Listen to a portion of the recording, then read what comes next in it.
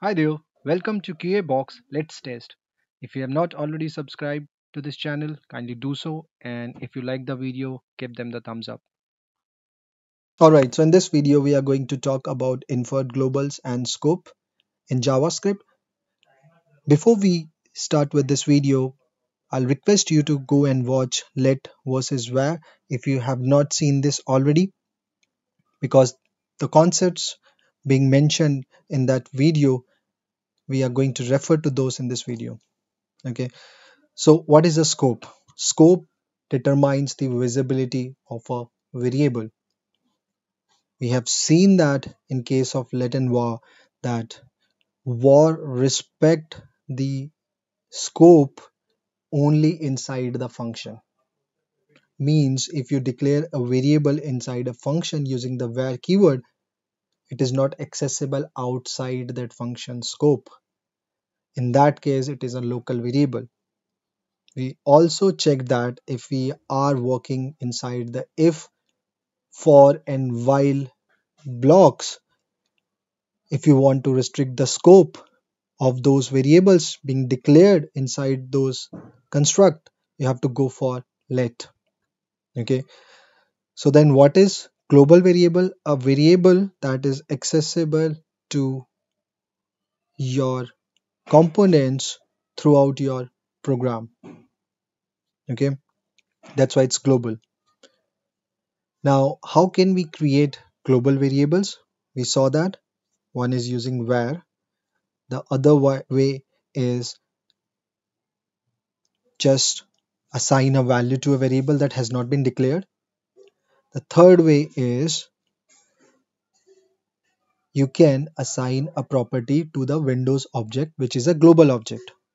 So this is how you can create global variables.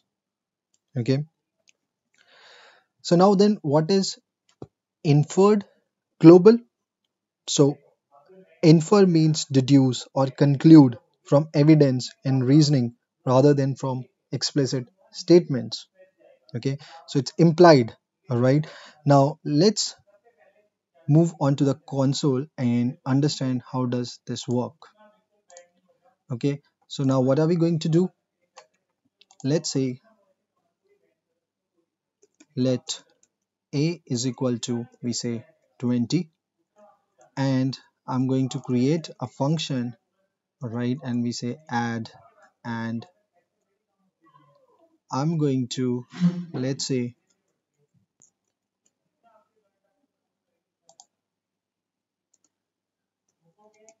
console.log, and if I say a plus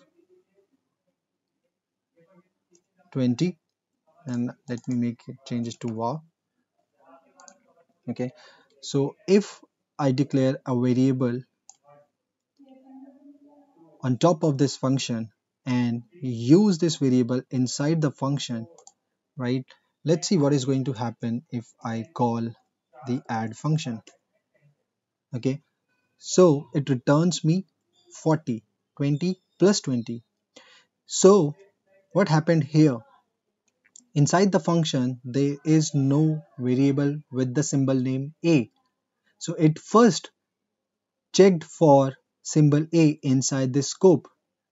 It didn't find that, so it moved up to the global scope, and there it found this variable and it used that. Okay, so you could see that how a variable declared outside a function is accessible to the function, to the inside of the function. Okay, now let's do one more thing, and this time let us declare this variable inside a function, and we say a is equal to 30, and let's execute that. Now the value is 50. So what has happened here? So again, as it has to first look into its own scope, and it finds the value for a in its own scope, so it did not move up, and it added 30 with 20.